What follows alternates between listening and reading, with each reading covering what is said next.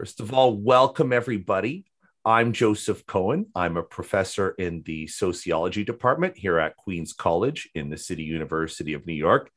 And I'm here with two of my colleagues who I'll ask to introduce themselves. First, the co-director of the Queens Podcast Lab and professor in the English department, Jason Tuga. Jason? Thanks, Joe. Hi, everybody. I'm Jason Tuga. I think a lot of you know me already. I'm a professor in the English department, co-director of the Queen's Podcast Lab, and the faculty advisor for the Night News here at Queen's College. And we are also joined by Anthony Borelli, one of our team members. Anthony, do you want to introduce yourself? Thank you. Hi. Yes, my name is Anthony Borelli. I'm an intern for the Podcast Lab this semester. I'm a part of the Accelerated Media Studies Master's program. So I was with an undergrad and a grad, which is interesting. And I've worked in radio before at my previous college and have some experience with podcasting and Adobe Premiere and Audition. So whatever I can do to help, I'm here. And yeah. Well, it's great to have you. And welcome to everybody here in the Zoom session. And those of you joining us on YouTube, either live or after the fact, this is a lesson on the basics of podcast production. If you've ever been interested in starting a podcast, but you don't know what's involved in on a technical level, today's lesson is going to cover some of these basics. But before we start, let me just put in a couple of announcements. Let's get the slideshow going. All right. Next Friday at lunchtime, join us for a discussion with Jamie Cohen, author of Producing New and Digital Media with Routledge Press.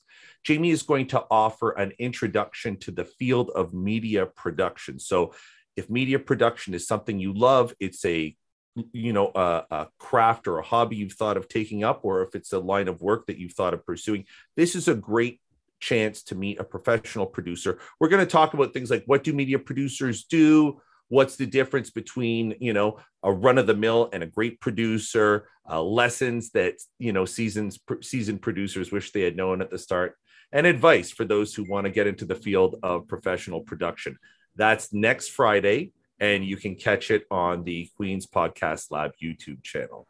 If you want to be here on the Zoom, you can write to me at joseph.cohen@qc.cuny.edu. Also, later this month, faculty are invited to join us for a discussion about digital content creation and the work of faculty. This is a Zoom meeting. It won't be simulcast to YouTube Live, but we might use excerpts in a podcast or a web video. In this discussion, we're going to talk about how communications and information technology is changing the way academics do their work. They're breaking the old communication monopolies that we used to rely on, and they're creating new competitors, but also new opportunities for us to do the kind of work that we do. If you're interested in these types of topics, we're going to talk about the new kinds of media that are affecting our profession and how people use them. Join us. It's a Zoom conversation. It's open to faculty or interested students from any discipline or any institution.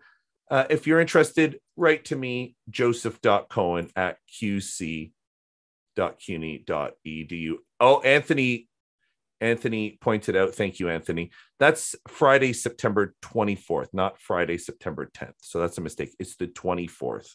Thank you, Anthony.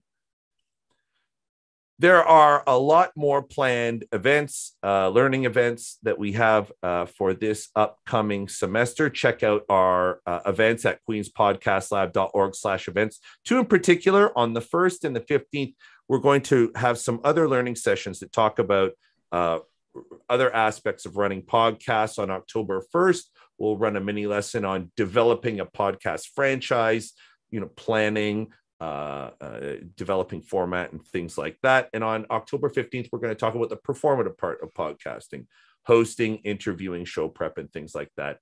Mark it on your calendar, as well as the talks from the other great people that we got lined up.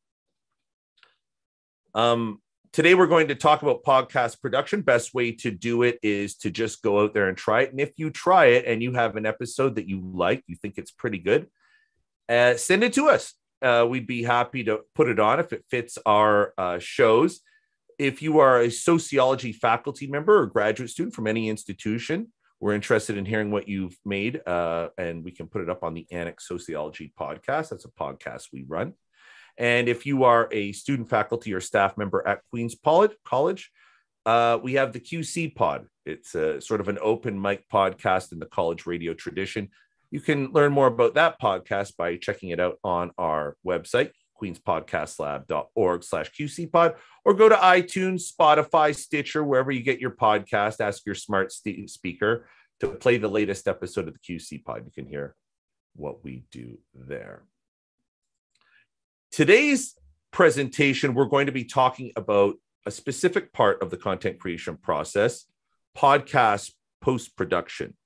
This is the task of taking all the raw audio that you're going to use in your show and putting it together into a coherent, rewarding audience experience. We're going to talk about the tasks involved in this program, and we're going to show you the very basics of how to produce a podcast from raw audio using a pretty good quality freeware program called Audacity. Again, this tutorial is the very basics of how to do an interview or conversation format podcast, which is one of the easier types of podcasts to get started with. And I'm joined here by my colleagues, Anthony and Jason. You guys can just chime in as you deem fit at any point in the discussion. But before we start with that, I wanted to talk about what part of the podcast production process we're going to be talking about today. This is post-production is what we're going to be talking about. This is what happens after the microphones turn off, after everybody's gotten their archival audio, the music, the sound effects that they want. This is the process of stitching together a podcast to something polished and a high quality listening experience for an audience member. For those of you who are curious about how podcasting works technically on a general level, here's a flow chart.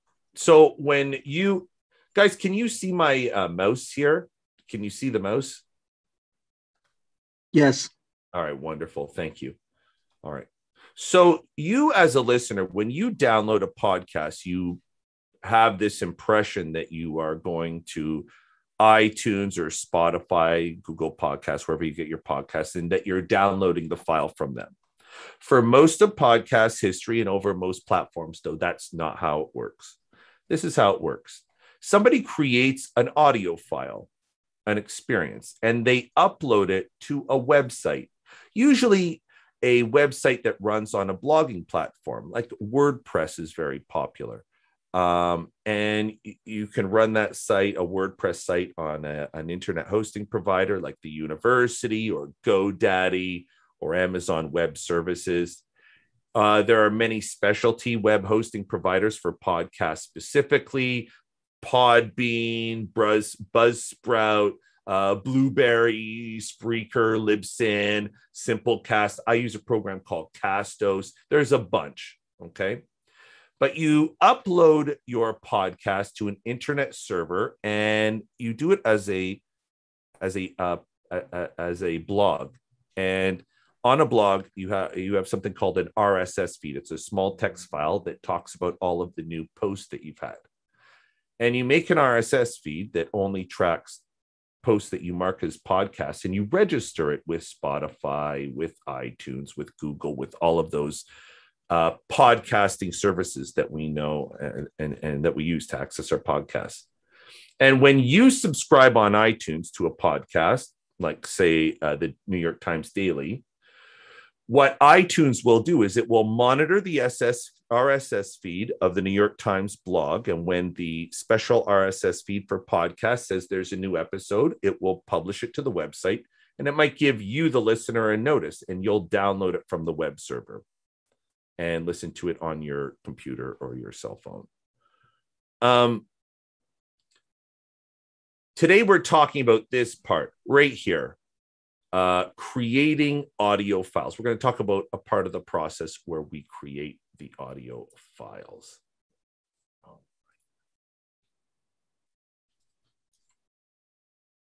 Creating the audio files themselves, that's a multi-step process. You don't just grab a microphone, start babbling, and then post it to the internet. It will lead to a disorganized and overall unsatisfying experience. In my research of established podcasters and in our own experience creating podcasts here at the Podcast Lab, we found that what people do is they tend to use a multi-step process. They deliberately plan their episodes, and then they go out and they curate the raw sounds that will be used in constructing the audience experience. They might record a discussion session, or go out and record sounds, or download sound effects or music from a third party, and they'll dump them all into a drive. And once you've accumulated all the sounds that you're going to use in your podcast, then it's your job to stitch them together in a meaningful, coherent audience experience. And that's what we're going to talk about today. Once you create a polished, coherent experience, you deploy it to the internet. You upload it to your server. iTunes recognizes it. The listeners come see you, and the cycle runs its course. Concretely, so basically, this is a depiction of what you're going to be doing at this stage that we're going to talk about today, audio post-production. So you take the speech, you take the music, the sound effects, whatever's going to be in the final experience, and you're compiling it together. And the way that you do it is you use a media production program that gives you a timeline, and you drop audio files into the timeline and decide when people are going to hear what sounds or music or speech. And you can alter the elements of the timeline. You can, fade music in or out, change its volume, all sorts of effects. But basically, you're putting raw audio on a timeline and orchestrating a listening experience. And if you do a good job, you got a good podcast. So post-production is more than just a technical job. There are real creative decisions to be made in this part of the creative process. And a good producer is able to leave their own stamp on a podcast, to make the podcast better, or something that it wouldn't have been had the producer not invested their own creative energies into the final product. So the first step when you approach the task of podcast production, I recommend that you assume the posture that it is your job to contribute to the audience final experience. It's your job to make sure the podcast sounds good. It's your job to make sure it has the type of character, or it meets the goals that it's trying to achieve, and that the stories and discussions being conveyed are being conveyed in a comprehensible and engaging way. You can do a lot of stuff when you're a producer. All right. In post-production, that's where we decide what's included in the podcast. What moments of the discussion is the audience going to get to see? What parts of our archival review, which audio clips that we pulled from the vault are people going to see? And what parts get cut out? What are we going to hide? Anthony, did you want to say something? Yeah, just a little anecdote. One of the first times I ever tried to do a podcast with my friends, kind of like an experiment, just to have some fun with two of my friends. I noticed in the editing process how much I cut out and how seamless it can be. You don't know, you could cut out 5 minutes of a conversation, but the end point and the beginning point, with that, whatever you cut out in the middle, when that's gone, you can find a spot where those two points meet, and it doesn't feel like you've lost the beat. Doesn't feel like you missed anything, skipped anything. When you're listening to something, you don't know what you're missing. You don't know what got cut, and that's the sign of a good edit. And I also think that something that people don't think about is breathing a lot. people are breathing and going and like they're making little noises and you never hear that, they get cut out often. They get silenced often. And you'll notice that more the more you listen to a podcast. Yeah, totally. We'll talk about that. But you are right.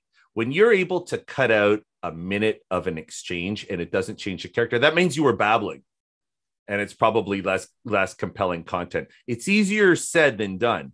I'm sure Anthony will attest. Like it's much harder to figure out how to cut it. It's not a mindless job. You actually need to be well-versed in the subject matter and have an ear and be thoughtful to do it well. Jason. Yeah, I just want to chime in with and add to what Anthony was saying and give an anecdote that involves one of our student hosts. So right now I'm teaching a podcasting course in the English department. And we've been talking about the fact that when you are both gathering your audio and editing your audio, you do want to present yourself. You want to be yourself, but you want to be a particular version of yourself, right? You want to be your smartest, most interesting self, the one that you want the audience to see. And last semester, one of our students, Samantha Galvez Montiel, made a few really good podcasts for us. And we went around and around with drafts of editing. And when she finally started to get pretty ruthless with the editing, she became so pleased with the results and was saying, oh, now look how smart I sound. Yeah. Right? Whereas before, I feel like I just sounded like any old student. Now I sound like an expert. Right. And she did that through editing. And partly what happened was through editing, she realized she wanted to re-record some of her audio so that it sounded sharper. And in the process of doing that, she and anybody else doing the same process will start to gain an ear for collecting audio with editing in mind.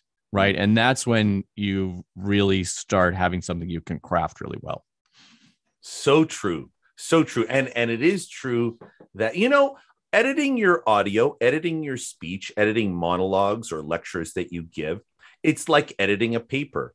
And if you read all of our first drafts, you'd be much less impressed than what it looks like when it goes into publication, because it's just well manicured. And now with technology, it's easy for us to create well manicured audio as well as text. It was harder in past eras, but definitely clipping out stuff and making yourself sound polished and succinct is a great way. You realize your ideas can be good. And sometimes your communicative flaws are getting in the way of what are fundamentally good ideas. And a lot of people experience having their audio edited as a confidence enhancing experience, because they're like, wow, but most people hate to listen to themselves. But once they start listening to themselves edited, they're like, you know what? I'm not so dumb. This is kind of smart. And people like it. It's true. Yeah. I mean, not only that, if you go through several editorial cycles, you'll start realizing what's the spot in my voice that I use that I actually like. Right. And that I want people to hear. Right. And then it really starts to get fine-tuned. That's why it's good to do your own production, at least for some of it. Yeah, because you'll understand yourself as if you're a host, if you're a performer, which we'll talk about in a different session. If you're a performer in the podcast, you'll get a better understanding of your performance if you edit yourself. That's for sure. There's other things, though. I just wanted to make sort of a list of ways that producers sort of co-author the audience experience. Producers can also, in post-production, we can also order the experience, right? You can develop a hook and put it at the front. That's like a really great exchange or a funny moment. And you put it right at the beginning of a podcast so that it's like a promise to the audience. It's like, you enjoyed this exchange, you're going to get a lot of this stuff in the hour to come, and people will jump on board. Anthony, do you want to say something on this? I just had a great example. I listened to this podcast called Dungeons and Daddies. It's a Dungeons and Dragons podcast where the campaign is that like they're four dads from our world flung into the Forgotten Realm. That's literally their log line for the whole show. And every episode, like they do like a little fake advertisement that recaps what happened in the last episode. And it's such an engaging way to bring people in. And it's not like a previously on, although they have made that joke before. Sometimes they'll do like a fake, like ad for a character called the mall who they go to buy things from because there's no actual mall. Like stuff like that. Like very silly, fun, keeps you hooked, keeps the and it keeps developing the narrative. So that was just a great example that I can remember. That's awesome. Yeah. Beta, did you want to add something? Yeah, I just have a question. Did you receive my email that I sent you? You know what? Let's talk about that after the YouTube live cast. All right. Jason, did you have something to add, or is the hand? I could add one thing related to what Anthony was saying. There's a podcast called Periodic Talks that's hosted by two actors, an actor from Community and an actor from NCIS, and they their first names are Gillian and Dion. I can't remember their last names, but they start every episode with one of their friends who happen to all be kind of famous actors, giving a really weird STEM fact, some science fact that is just something bizarre about the world. And it's like a 2-minute thing right at the top of every episode. And it just grabs you, and just like there are ways to structure your podcast so that you get people, because it's really easy to lose people's attention really quickly. Right. So it's designed for that. So getting a hook is something you can do. You can also reorder the experience to frame discussions. That means present stuff at the start to make the audience see a topic a certain way, or get them in a particular mood, or, sort of set the groundwork for everything else you're going to present. You can, in my podcast, I have more of an information podcast, and I will sometimes put explanatory material at the front, stuff that a general audience might not know, but needs to know to understand everything that's going to happen after. Or you can reorder experience to develop narrative. I'm loath to talk about narrative because Jason is, a recognized expert in that field, but telling a story, I'm going to stop because I'm going to embarrass myself. But you know what I mean. You're good. I think you can keep going. I'm not going to. I'm going to quit while I'm ahead. I know better to talk when I'm not the expert in the room on topics of anyhow. Post-production cleans up sound and speech. You can get rid of ticks or noises that might distract the listener. When you do it really well and you create that studio sound, you can make a podcast sound really professional. You can add music and sound effects to change the environment to influence audience emotion and impart an intended impression, and you can manipulate how interactions are perceived by doing things like playing with silence and spacing. I'll give you an example. Sometimes silence communicates something about an interaction, and it sets the emotional, sets the emotional tenor of an interaction. I'll give you an example, right? Think of two scenarios. One where someone says, "Would you like to go to my show?" And then immediately like, "Yeah," or you say, "Let me check my calendar." So if Jason says, "Would you like to go to my show?" and I say, "Let me check my calendar," immediately after he says it, that's different than me saying, "Would you like to go to my show?" and the person pauses and says, "Let me check my calendar." The space where you're assuming someone's thinking about whether or not they actually want to go or whatnot is telling you something. Even though nothing was spoken, information was conveyed via silence. And you can use silences or get rid of silences to play with meaning, to play with interactions. You can, for example, I wanted to say spacing and silence conveys emotional energy. When you make the start of people's sentences immediate follow the end of other people's sentences, it creates a high energy impression. When you add spacing, it lowers the energy, makes the pace seem slower. And you can do that in post-production. Anthony, did you want to say something? I was just going to add to that.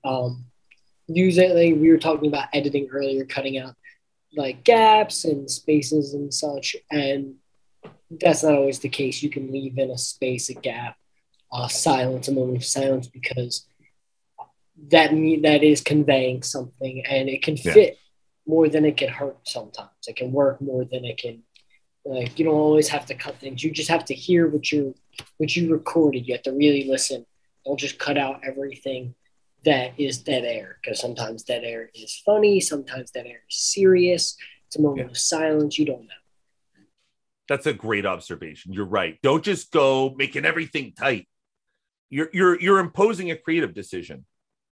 You know, it has to fit. And that's why you got to start with the audience experience. Like when you start a process, you should know what the show's about. You should know what the show tries to do to its audience members, how the show, you know, the type of experience it tries to deliver, and then make your use of spaces and silences and stuff consistent with that. Jason, did you want to say something? Yeah, just that also you can add silence if you want a gap. I'm thinking of an example from an episode of 99% Invisible with Roman Mars that's about bats. And it begins with these people kind of having a debate about bats in Austin, Texas. And he delivers it like this. I don't remember the exact words, but it's basically like, and what they're arguing about is bats, like that. Whereas, let's just say if it had been spoken like this, and what they're arguing about is bats. Yeah. Right. That sounds like no big deal. Right. But he adds drama by inserting the silence. Yeah. It's like, wait for it. Yeah. Bats. Yeah. I love it. So all of this is to say that if you are involved in post-production, you are very much a creator, and doing a good job in post-production really adds to the final experience and can be extremely important to a podcast. So it's an important job, and it's a skilled job, and it's a creative job. And good editing is a really important part, I think, of having a successful podcast. So if podcast production is about moving content over a timeline in a media production program, you're going to need to use a program. And today I'm going to show you the basics of podcast production on a free program called Audacity. And you can download it to your own computer using the URL. Now, a warning, we have very recently, there has been news of concerns about Audacity's privacy, and we have not been able to vet it. We've used Audacity for a long time, and we're going to show Audacity because it's free, and we're very much about open source, and we try to show people how to do things in a way that doesn't cost them money, sort of consistent with our organizational goals at the City University of New York, just open and public. However, there is an issue with privacy. I haven't looked into it. I still am personally using Audacity, but that's the disclaimer. Something to think about. There are other programs, Pro Tools, Audition. Anthony, other software that you've worked with? I use Adobe Audition, but when I did my first internship at my radio station, had to produce my own show, I used Audacity exclusively for like the first 4 or 5 out of 10, maybe the first 3. And then things I did on my own when I didn't have money for Adobe, I would use Audacity because it does work. It does crash more than other things. It's a free service, so like you're getting what you pay for, which is nothing. But for that price point, works as good as anything else you're going to get. As long as you know what you're doing, you can do anything with Audacity. Yeah. Listen, if you're just starting out in podcasting, you don't want to spend a ton of money because the professional media production programs are very expensive. At least get your start on something free. And then once you're into it. Sorry, Jason, go ahead. That's all right. I would just add, I also use Audition. I like it a lot. But a lot of students have GarageBand if they work on a Mac and have experience with it, and that'll work fine too. Oh, I missed a comment by Imran, and I wanted to hear on Zoom, and I wanted to read it. This was pertaining to our earlier conversation about how producers add to the experience.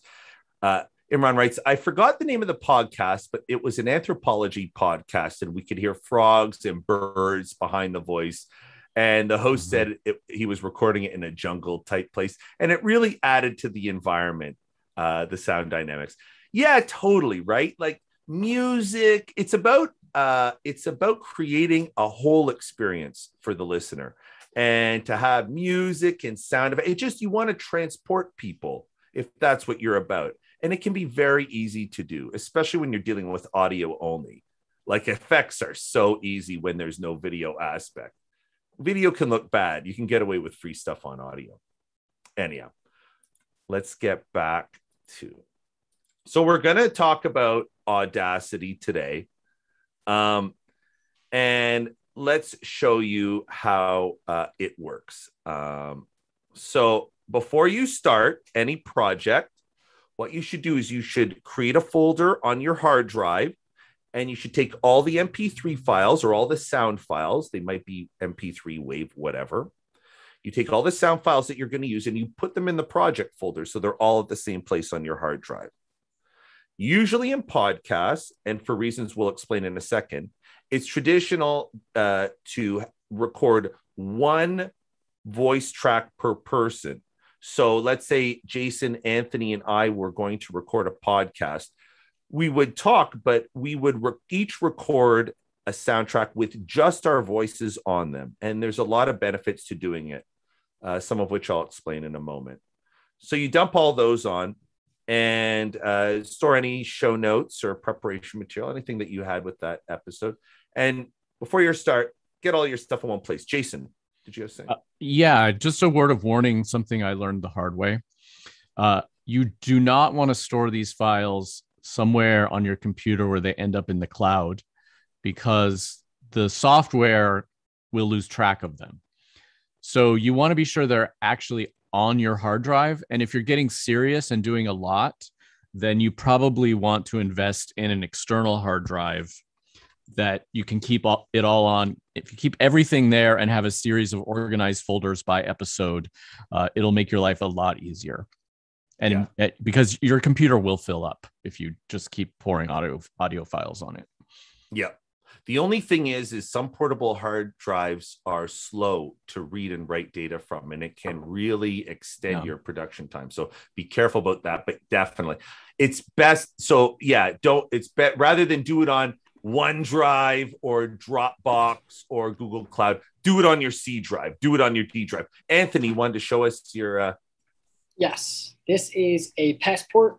It's an external hard drive. I think this has either a terabyte or 50 or 60 or 100 or it's a lot of gigabytes, or 1 terabyte, which is a lot of gigabytes. So definitely grab one of these and copy everything you work on. The one thing you should know more than anything: double, triple save everything you do and have it on multiple different platforms, on your computer, in a hard drive, or on your, saved in a folder on your computer, saved in a folder on here. Send it to yourself in an email. If it crashes and you have not saved, you will never feel a pain worse than losing a project that you've worked on for hours, especially when it comes to editing. Editing can be tedious, and it's rewarding when you're done. But if you have to backtrack, it's like you're playing a video game and the save file corrupts and you have to start from the beginning. You don't want that. You don't want that. So always be diligent. All right. Good. It is. And also, let's show you in a second. So let's take a look at how this program works.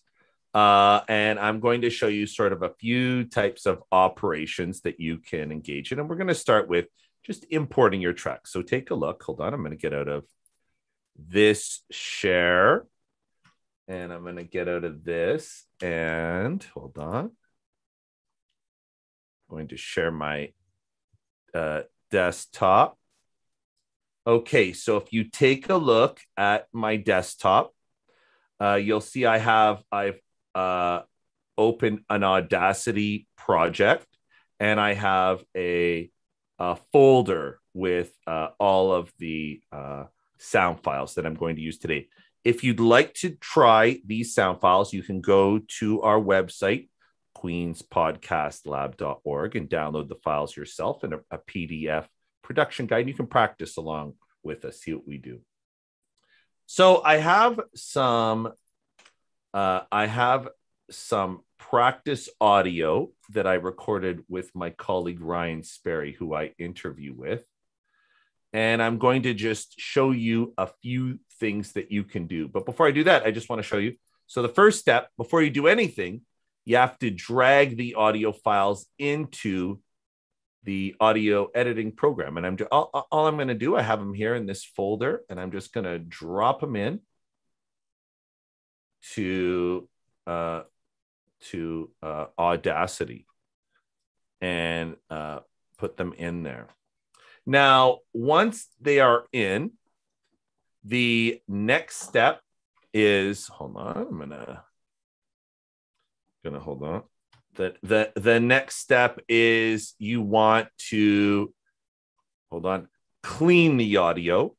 And that involves removing background noises and adjusting the levels to make sure everybody's talking at the same level. So for background noise, there is a function. If you go to effects and you go to noise reduction, there is an effect that will take a constant noise in your track and it will extricate it from the particular track. So if you see here, this says Joseph Cohen. That's me. That's my part of the discussion. And this is my colleague Ryan, who was speaking with me. And I'm going to, so here you can take a look. So for example, here, I'll give you a few seconds.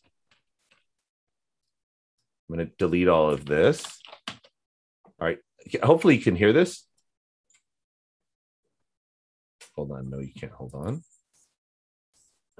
Speakers. I believe it. Just his personal opinion. So we're going to start off with the introduction, and you'll put that on a bed of music. We provided you with music. So here's the introduction. Welcome to the Fake Podcast. My name is Joseph Cohen, and today we're going. So I had some prefatory remarks. I was talking before the actual show began, and the actual show, the introduction begins here.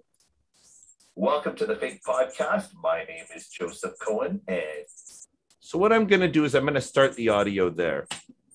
Now, when you take a look at my levels when I'm talking to the Fake Podcast, my name is Joseph Cohen, quite loud. And today we're going to talk with. I can lower the volume in a bunch of different ways. You don't want it up in the red.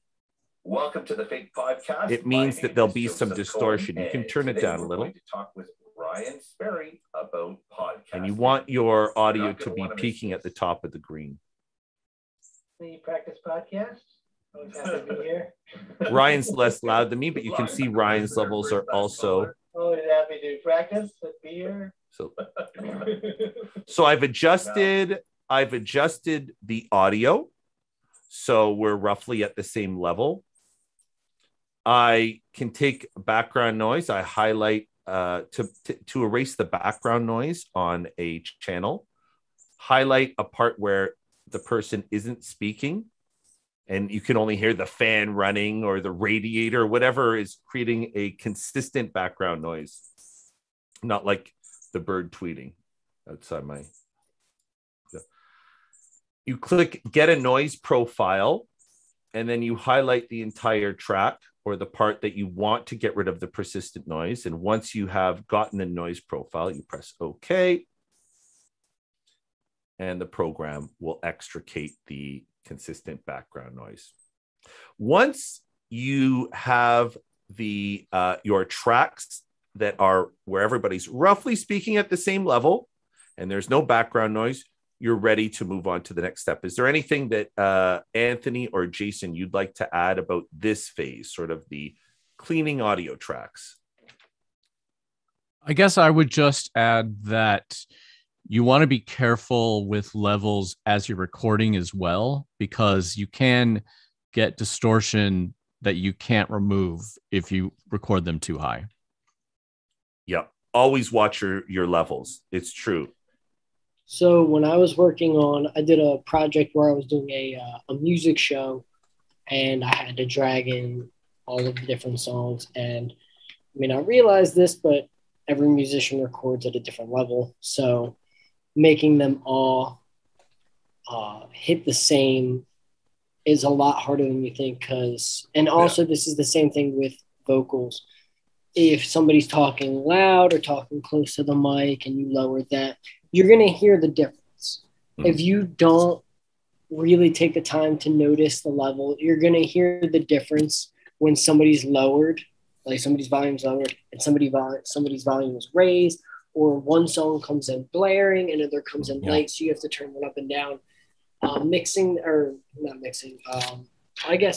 volumes is definitely something you have to be focused on. So I agree with Jason. You really need to make sure while you're recording, the vocals are as even as they possibly can be. That's why you should always do a test run in the beginning. I don't sit still. So if you're having a guest on that maybe is like me, doesn't sit still or doesn't sit, you got to make sure that they know, like, you got to be right here in front of the mic. So we hear you clearly, concisely, and we're the same volume the whole time. You know, you have to make sure that you communicate with whoever you're doing the show with so they know what you're getting into. And you're just trying to make post-production as easy as possible for yourself afterwards, or whoever edits for you. Totally. Great piece of advice. Okay, let me show you how to put a bed of music. So we cut out sort of the backstage talk. And now what I'm going to do is I'm going to put a bed of music over my introduction, just to show you how it works. So take a look at what we're doing. Let's see, just want to make sure I got the right screen here. All right, so I'm going to take this song. It's a freeware song called Soul Searching by Jairus. Okay, I'm going to drag it onto the Audacity window. And I'm going to move the track to the top, right over my introduction talk. So here, take a look. This is my introduction here. I'm going to mute the music so you can hear the first part. Welcome to the Fake Podcast. My name is Joseph Cohen, and today we're going to talk with Ryan Sperry about podcasting. You're not going to want to miss this. Okay, so there's my introduction. I'm going to delete most of this music track that I am working on. And so what I do is I make sure that the selection tool is chosen. I'm going to left click on the timeline. I'm going to hold down the shift and press the end button to get rid of the entire song. And I'm going to press, just so you see it, I'm going to press the delete key. And that erased the remainder of the music. I only want to use a clip of it. I'm going to use the time shift tool, and I'm going to push the two audio tracks down a little bit so that my speech, so that the listener hears the intro song for about 3 seconds before we speak. And then I'm going to highlight the part where I'm talking on the music track. If you use an effect called auto duck, it will pull down the volume of the intro music while there is talking in the track directly below the music track, which is where I'm talking. So I'm going to press OK. And if you see, auto duck has lowered the volume while I was talking. Oh no, and I think I made a mistake here because I didn't leave enough room. Hold on. Okay, now let's start the main. Okay, I cut out too much of the music. So let me just do this. Push this to 3 seconds, this to 3 seconds. So my audio starts somewhere. Again, selection tool while I'm talking. Effects, auto duck. And this video will be posted to YouTube so you can follow along and do it at home, or you can read the written tutorial. And then I'm going to bring in the interview. You see, this is where the interview starts. I'm going to pull it back and I'm going to fade out the music. Fading out means the music is going to stop slowly and someone's going to start talking while the music's fading out. So I'm going to highlight the part that I want to fade out, and I'm going to hit effect, fade out. And now listen, we have an introduction. Listen. Welcome to the Fake Podcast. My name is Joseph Cohen, and today we're going to talk with Ryan Sperry about podcasting. You're not going to want to miss this. Okay, now let's start the main part of the program. How's it going, Ryan? Okay, how's it going, Ryan? I'm just going to pull that out. Pull that in. I probably should have left the music running a little longer. And if we were doing this for real, I would say the fade was too short. But then the fade out comes. How's it going, Ryan? Pretty good. Thanks for having me on the Practice Podcast. And there you go. We, hold on. So basically we took some music, we arranged it on the timeline, we deleted portions, we added music, and we created some effects on the music. And now we have a serviceable introduction with introductory music and something that sounds like a podcast. Jason says you can find music on WFMU's free music archive with no copyright restrictions. Jason, you want to say something? Or Yeah, just that you got to be careful when you're using music about copyright. And there are a number of sources where you can find music that you are allowed to use. So anything on, and WFMU's tends to be very comprehensive, and it's arranged by genre, which is pretty helpful. And when you go to download it, you can look at what the specific copyright rules are around any given piece of music. So it'll say you're free to use it this way, and this way. Sometimes it'll say you can use it for anything you want. Sometimes it'll say you can use it for anything that's not commercial. So if you're trying to make money with this thing, then you can't use that music, right? So you just have to be careful and read the fine print. Claiming that you use things for educational purposes as well. That's what I did in my old school because I wasn't making money off of it. That's also true, Yeah. like what you said. So like I had a show where I just picked like new hip hop songs and put them on, and nobody ever said anything. But if they did, for educational purposes, I can do that because I'm learning how to do this. And if you want to make things, maybe not post them, maybe you can. And if they get taken down from SoundCloud or wherever you put them, that's fine. But just like make things first. You know what I mean? Don't profit off them if you like, because then you're going to get shut down for sure. But make whatever you want first with whatever sounds, whatever. Practice makes perfect. And then worry about that stuff later, because that's what's going to happen. Obviously, if you're trying to make a profit off of it, like you use Drake's sound, like a song he just put out and it blows up, they're going to come after you for that. Right. And you don't want that. But again. Well, I'll tell you, we're going to later on this semester, we're going to bring on Steve Von Doren, who's a podcaster and a lawyer. It turns out stay away from copywritten material to the best of your ability under any circumstances, because even copyright law is written in a very strange way where even if you were singing happy birthday in the park to your friends and somebody recorded it and can prove that you did it, the people who own the rights to happy birthday can make your life miserable. It doesn't even matter if you're not making money. Doesn't even matter if you're trying to teach. Like there's a whole complicated world. And my advice when you're starting off is stick to Creative Commons, stick to public domain, go to the Library of Congress, look for stuff that's free use or Creative Commons. We'll learn more about it in that session. Stay away from copyright. It is a landmine. There's a show called the H3 Podcast that is big right now on YouTube, and they do a lot. He's one of the only people, the guy who has the podcast, Ethan Klein. He won a landmark free use battle because he used a clip of a lesser YouTuber's show or whatever he made and took him to court. Ethan has money.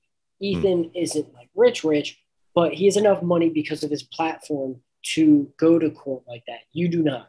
You are in college.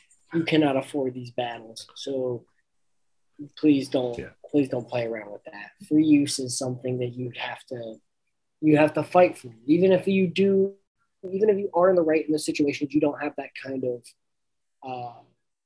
it's not your fight to fight at this moment. Totally. There are all sorts of different operations that you can employ while you are managing the timeline. And then the last thing I want to say while you're doing it. Hold on. While you are editing a podcast, you can do a lot for people downstream by keeping notes of what people were talking about, when the topics change, when there were some interesting exchanges. This is a great time to write the tweets or the Facebook or Instagram posts that you expect to put out on the day that the podcast is released. You can help other aspects of the podcast enterprise by keeping track of what is said in a podcast and creating shareable material. When you're done, you export the track from Audacity as an MP3. So, for example, on this example, I would go to File, Export as an MP3. I didn't do that. Did I do that? I didn't do that in the window, did I? File, export as MP3 like that. And you can save a single MP3 file. Make sure you use a lower quality file because it will be smaller, and smaller files will tax your web hosting solutions and be faster to download. And for most speech, that type of audio fidelity that you'd need in a high quality, large file is not really worth it, in my opinion. Besides that, the next step is to just get out there and start practicing. Record your podcast, try to make an episode. And I just want to remind those of you who are doing this, if you create something and you like what you're making and you want to just put it out there, if it is sociology content, let us know. Drop us a note at the Annex Sociology Podcast. If you are a sociology faculty or graduate student from any institution, send us your MP3. Let us listen to it. And if it's right for our show, maybe we'll put it in this series. For Queen's College student, faculty, or staff, same invitation from the QC pod. If you make something that you like and you just want to put it out there in the world, by all means, let us know. Send it to us. Do you guys have anything to add or anything to say on production? Any closing words or anything I missed? I do have a quick question. Yeah. I were to use voice memo to record something on my my phone or my laptop, how could I export that into something that Audacity could read? Just when you use voice memo, it usually records your voice as an MP3 on your phone drive. And if you go to phone files, you should be able to identify the MP3. Or depending on what you use, I don't know about voice memo, but you can also use the share button and upload it to Dropbox, and it will be waiting for you there. And then it's just an MP3 file, and you just drag and drop it in. Or your Google Drive if you don't have Dropbox. Yeah. Gotcha. Now, I have a trick for you, Bruna. If you're going to do an interview and you do it with two phones because you want a separate track, one trick that we used is we would count at the beginning of the interview. So you'd have your phone with voice memo. I have my phone. And then I'd say 1, you'd say 2, I'd say 3, you'd say 4, I'd say 5, you'd say 6. And then it's really easy to line up on the timeline. So do that counting exercise and it will help you calibrate 2 audio sources that might have been, you pick up these tricks as you do it. That's why really the best way to start podcasting is to just make podcasts. It really is. It's the best way. Yeah, Is there any other? Oh, sorry. I would just add, I've only well, I'll back up and explain a little bit. When we record episodes for the Queen's Podcast Lab, we use a platform called Squadcast, which is nice because it includes video and it records each voice as a separate track, so it's easy to edit. I have only recently learned that you can record audio on separate tracks for each speaker via Zoom. And also every Queens College student has access to a Zoom account. And if you need, there are tutorial videos on how to claim those. If you need those, let me know. I can send it to you. Definitely post that in the chat because yeah. some people here could use that. Let me post it in the chat. Give me a second. All right. And try to post it to YouTube, or maybe I will once you put it in the chat.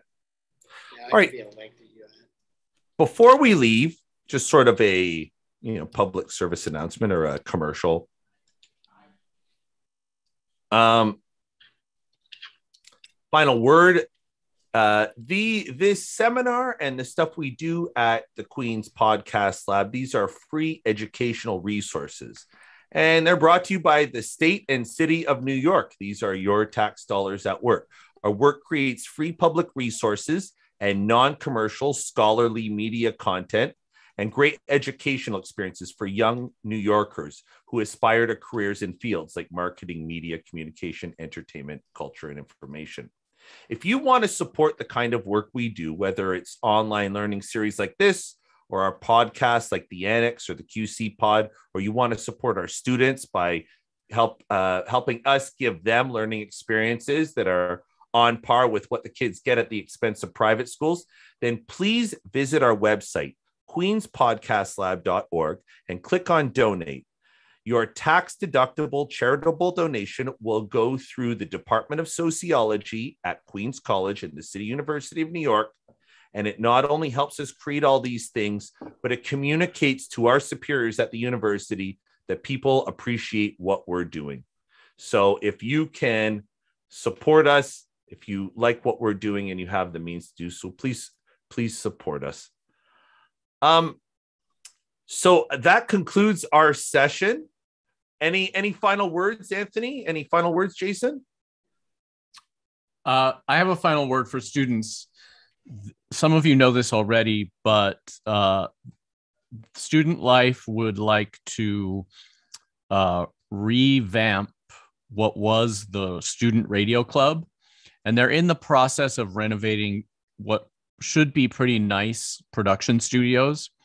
But they need students to organize to charter the club, which means there needs to be a president, a vice president, a secretary, and a treasurer. And they have to submit an application and there have to be at least 10 members. So I think I'll follow up via email, but I have posted the call for submitting the application that Student Life just put out a couple days ago in the chat. And so please download that if you're interested. If you want to get this going, we need student involvement and student leadership. Yeah. So I really want to encourage you to get involved and organize. And like I said, I'll email about it to try to rally some people. Why don't we do this? If you're interested in being in the radio station, which is also going to have podcasting facilities, live streaming facilities, you can live stream your gaming, all sorts of stuff. Contact you, send me an email, joseph.cohen@qc.cuny.edu, and we'll all get together online on Zoom as we do and just hash things out. Anthony, anything before we go? I'll definitely talk to you both about that after, but yes. All right. Oh, I was just going to say, I did actually have something to say to people. Whether you got something from this or maybe you're just inspired, maybe you want to be a part of this, maybe you don't, go out and create. Do what you want and take that opportunity, any opportunity or time you have. Do not sit on your laurels. Do not waste time. There is no time like the present. Just get out there and make what you want.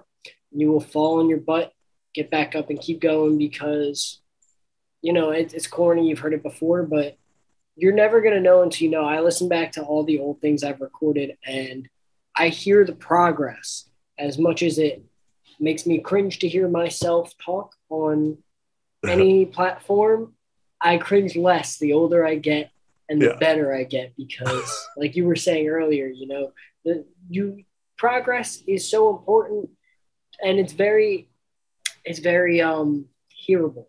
It's very seeable. It's visible in an audio platform. But, never stop. You know what? Let's leave it at that. What a great way to close. So thank you very much to all of you joining us on YouTube. On behalf of my colleagues, Jason Tuga and Anthony Borelli, I'm Joseph Cohen. Thank you for joining us. Please join us again.